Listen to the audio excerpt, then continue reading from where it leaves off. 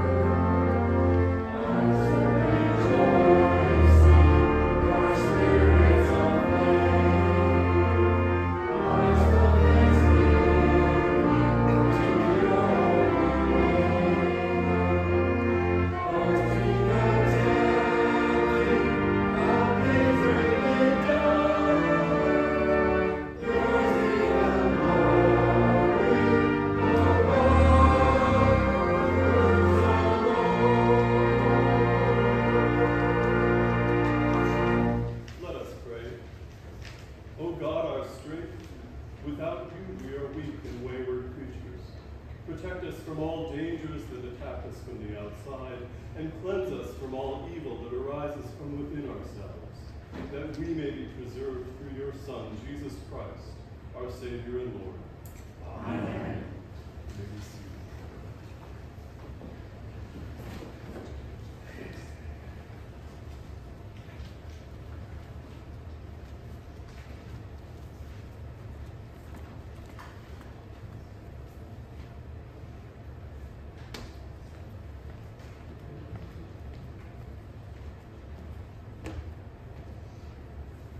A reading from Deuteronomy.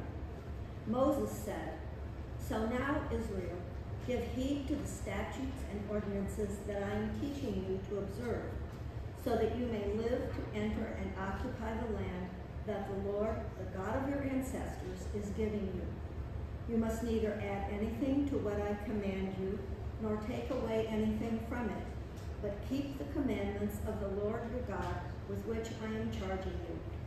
You must observe them diligently, for this will show your wisdom and discernment to peoples who, when they hear all these statutes, will say, 'Surely this great nation is a wise and discerning people.' For what other great nation has a God so near to it as the Lord our God is whenever we call to him?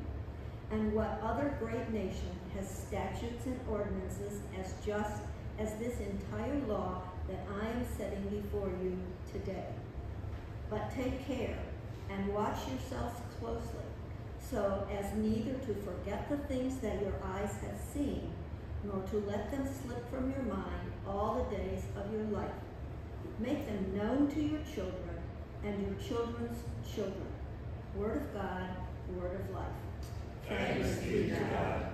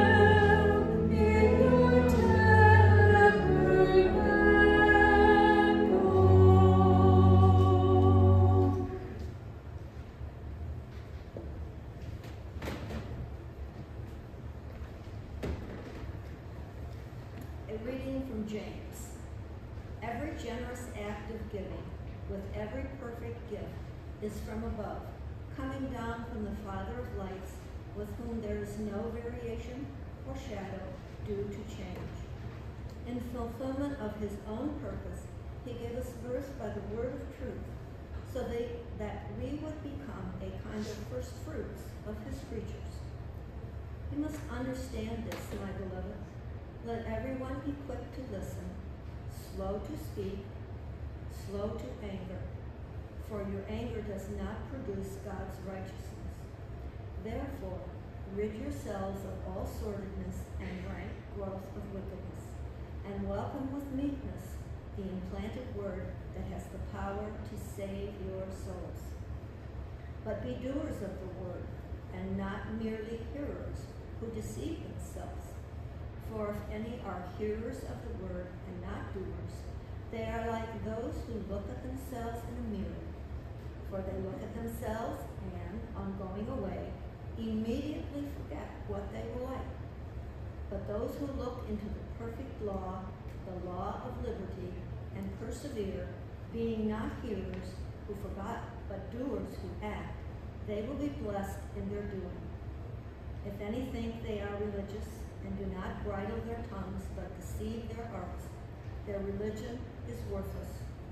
Religion that is pure and undefiled before God the Father is this: to care for orphans and widows in their distress, and to keep oneself unstained by the world.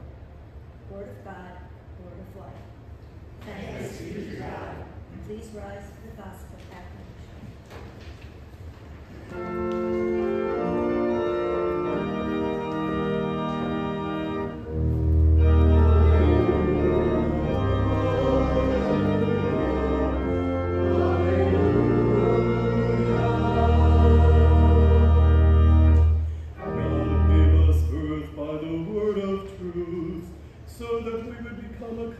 First fruits of creation.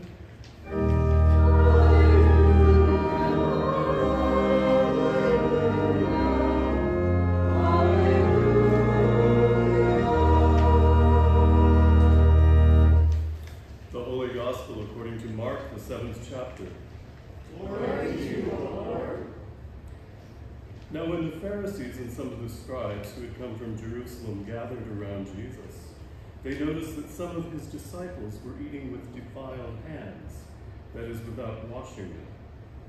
For the Pharisees and all the Jews do not eat unless they thoroughly wash their hands, thus observing the tradition of the elders. And they do not eat anything from the market unless they wash it, and there are also many other traditions that they observe: the washing of cups, pots, and bronze kettles. So the Pharisees and the scribes asked him, "Why do your disciples not live according to the traditions of the elders, but eat with defiled hands?" He said to them, Isaiah prophesied rightly about you hypocrites. As it is written, "This people honors me with their lips, but their hearts are far from me. In vain do they worship me, teaching human precepts as doctrines. You abandon the commandment of God and hold to human tradition." Then he called the crowd again and said to them, "Listen to me, all of you, and understand there is nothing outside a person that by going in can defile, but the things that come out are what defile. For it is from within, from the human heart, that evil intentions come: fornication, theft, murder, adultery, avarice, wickedness, deceit, licentiousness, envy, slander, pride, folly. All these evil things come from within, and they defile a person." The Gospel of the Lord. Praise to you, O Christ.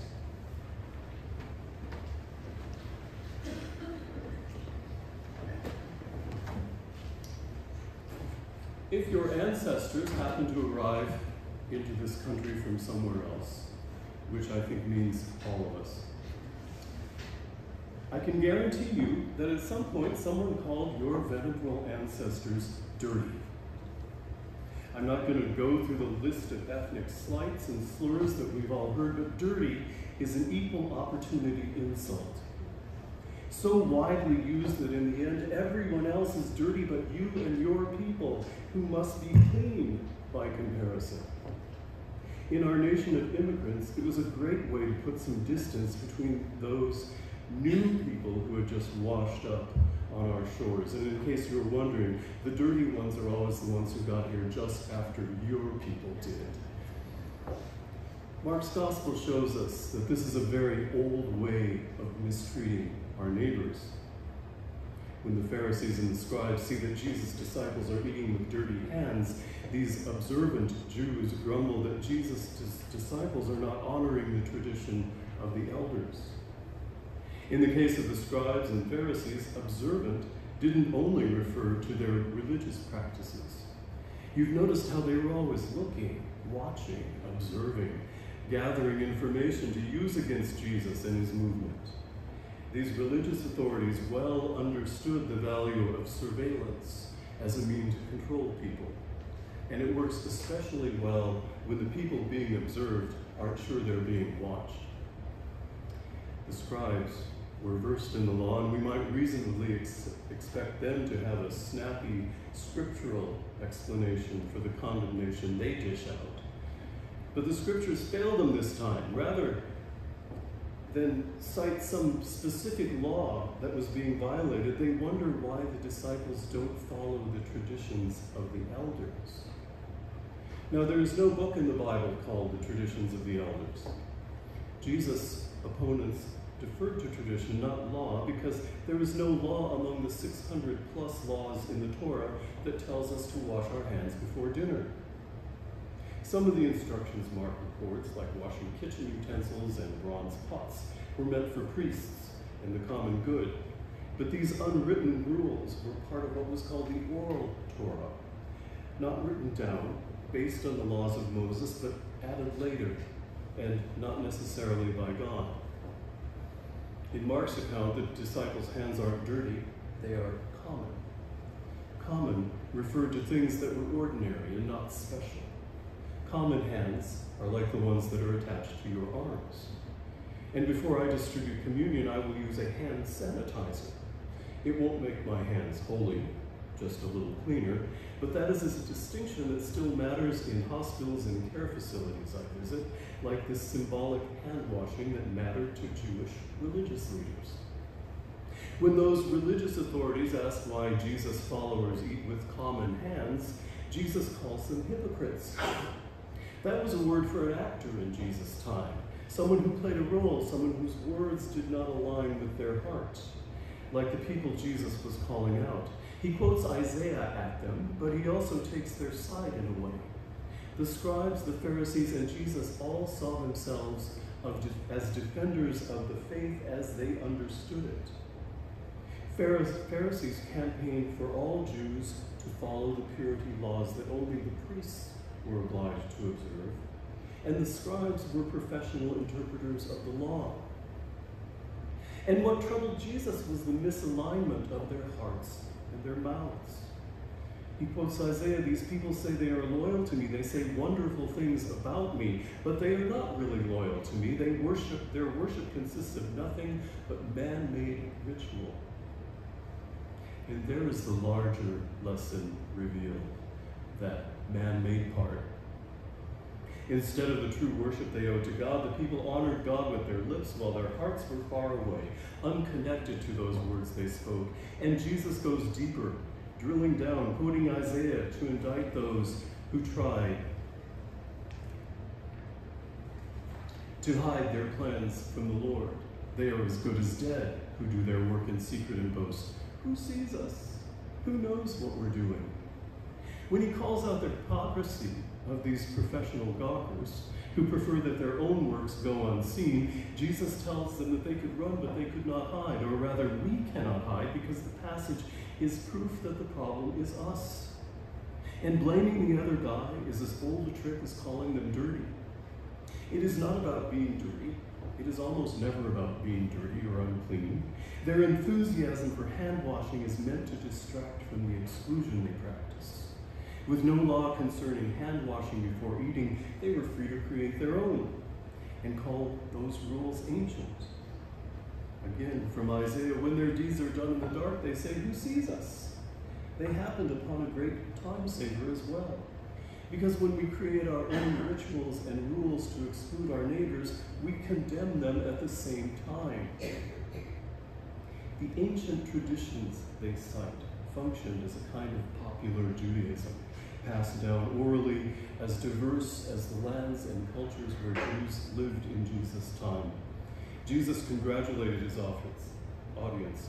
How clever you are at setting aside the commandments of God in order to maintain your tradition. That was just before his closing argument, that nothing goes into a person can defile or make common, but the things that defile come from within us. Jesus is reaching back to that distinction between the heart and the mouth, as prevalent and problematic and false in his time as it was in Isaiah's or ours. The authorities were hypocrites, just like he said, following traditions their ancestors had devised instead of following the laws God gave them. The disconnect between what we preach and what we practice is the hypocrisy we create. It indulges us and vilifies and excludes others, but it cannot make us better or purer. When we participate with God in our salvation, we are cleansed by his love and his mercy. When we reject the fullness of the love he has for us, we are left to rely on our own human tendencies to create our own flawed systems that judge and exclude. Our solutions bring us no peace and no cleansing, only confusion and division. We find ourselves judging those we should be supporting and caring for, and we see how dismally our little creations compare to the universe of life, liberty, and salvation that God sends to us. We like to view Jesus as a rebel whose ministry was meant to imitate some countercultural clash. He was, and he did, but this time he shares his opponent's concerns for greater faith among all believers. He only objects to the ways they carry out their project.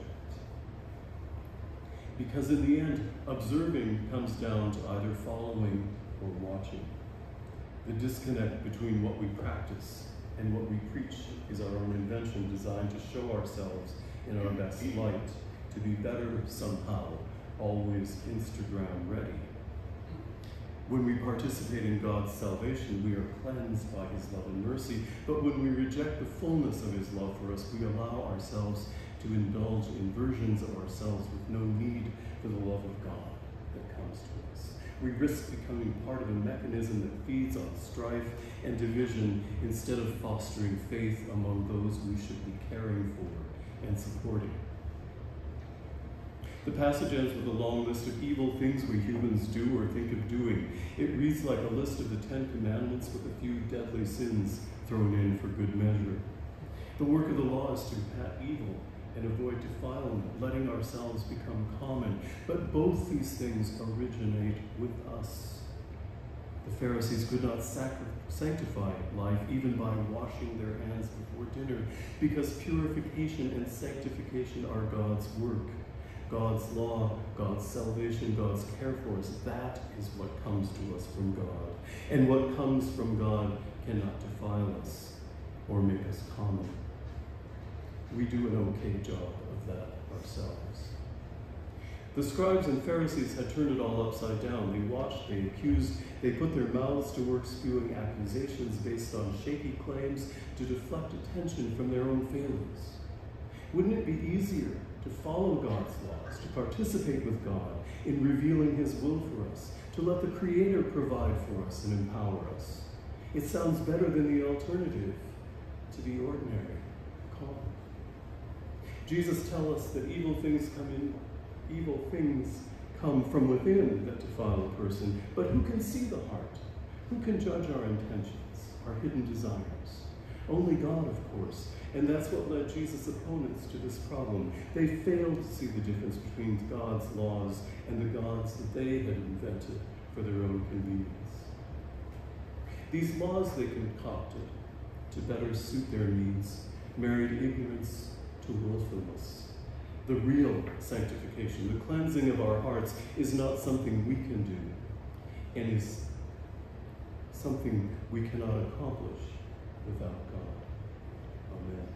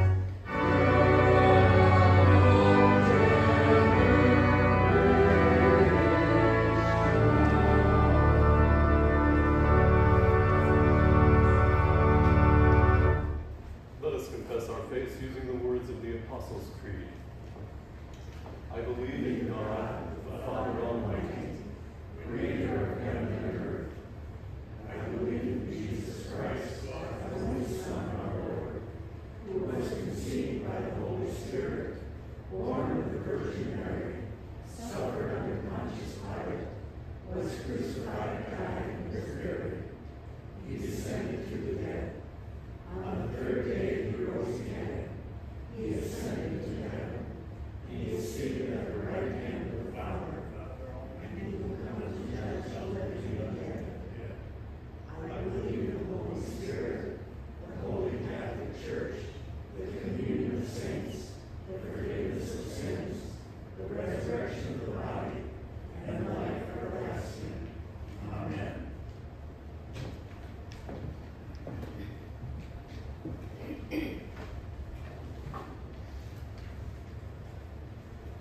Drawn together in the power of the Holy Spirit, we pray with confidence for the Church, God's good creation, and all who are in need. God, in every generation, give the Church a sense of purpose and belonging.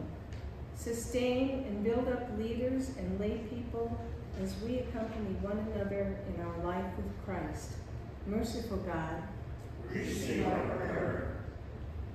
God of creation, you name humans as co-creators with you. Where the earth cries out in pain, bring wholeness. Guide governments and industry that environmental laws and practices seek to heal and not harm.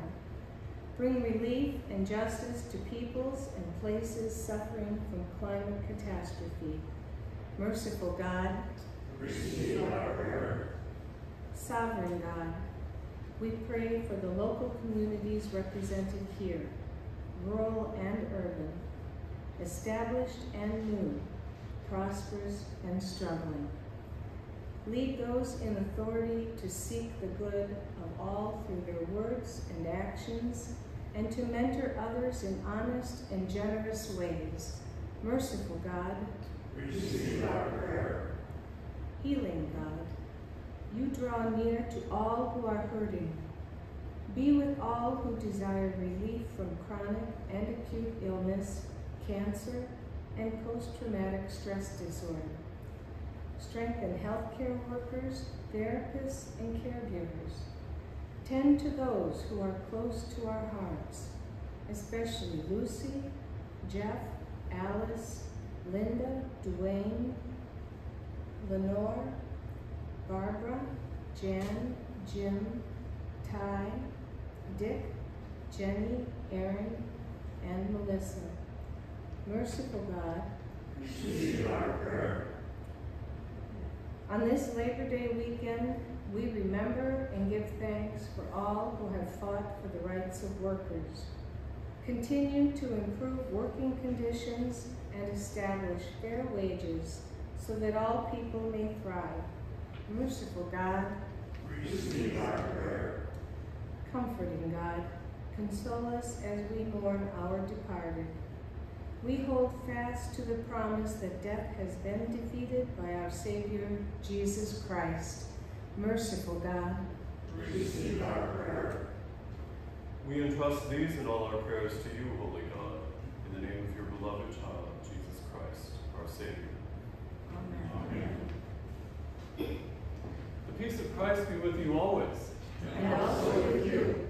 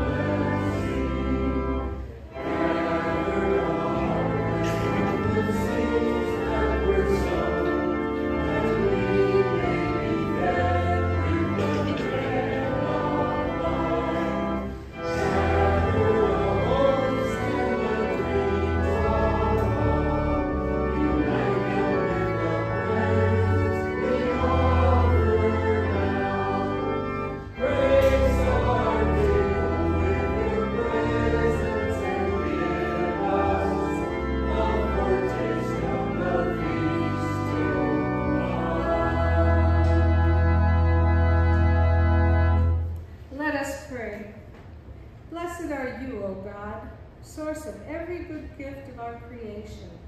By these gifts and with our lives, help us to serve one another and all in need. Through Jesus Christ, our Savior and Lord. Amen.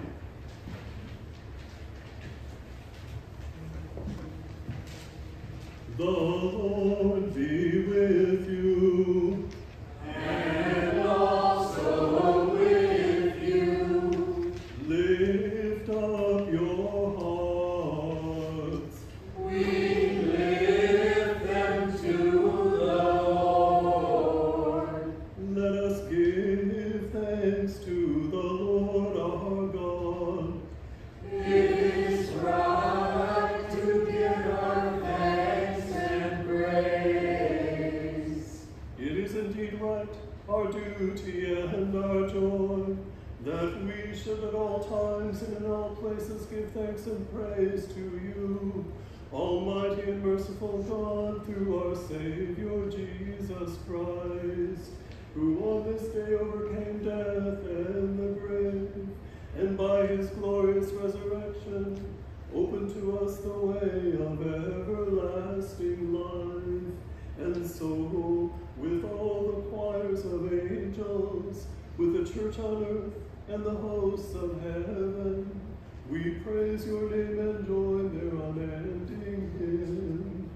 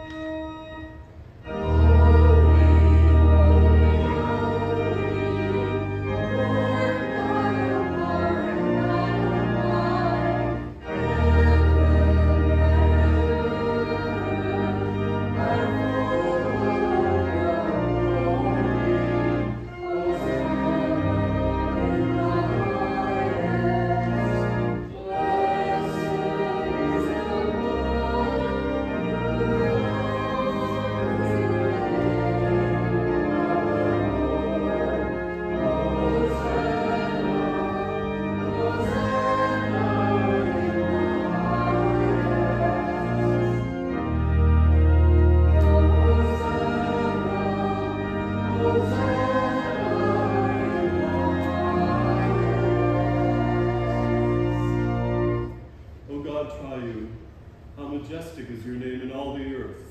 Over the eons, your merciful might evolved our home, a fragile tree of life. Here by your wisdom are both life and death, growth and decay, the nest and the hunt, sunshine and storm, darkness and light. Sustained by these wonders, we creatures of dust join in the ancient song. The earth is full of your glory.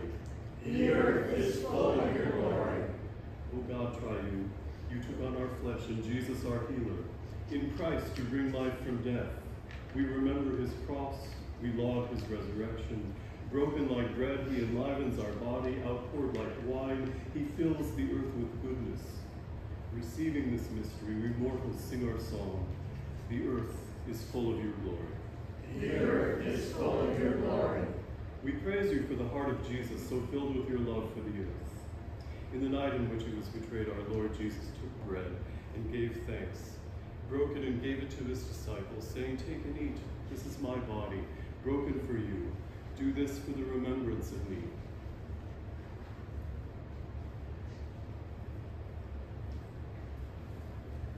Again, after supper, he took the cup, and when he had given thanks, he gave it for all to drink, saying, "This cup is the new covenant in my blood, shed for you and for all people for the forgiveness of sin. Do this for the remembrance of me."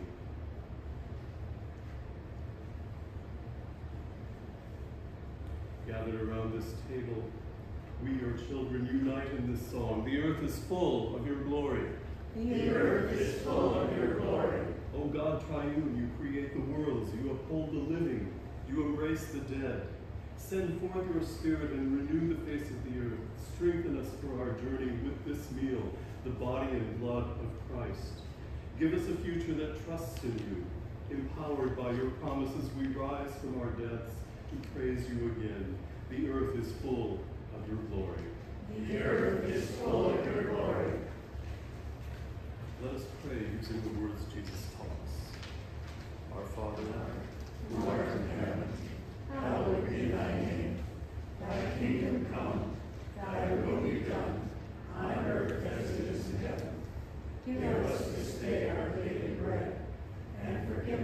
trespasses, as we forgive those who trespass against us. And lead us not into temptation, but deliver us from evil. For thine is the kingdom, and the power, and the glory, forever and ever. Amen. Jesus welcomes you to this table. Come, here is your God.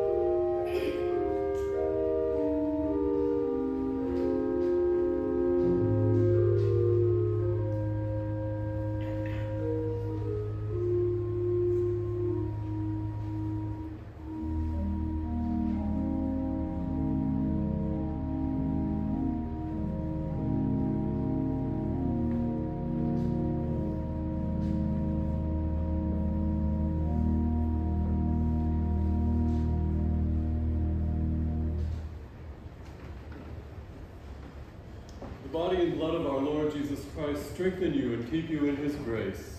Amen. Let us pray. Holy God, you have welcomed us to this meal and fed us with dignity at your table. Send us now to welcome others and to be at peace with one another. Through Jesus Christ our Lord. Amen. God Almighty, God most merciful, bless you, keep you, and give you peace.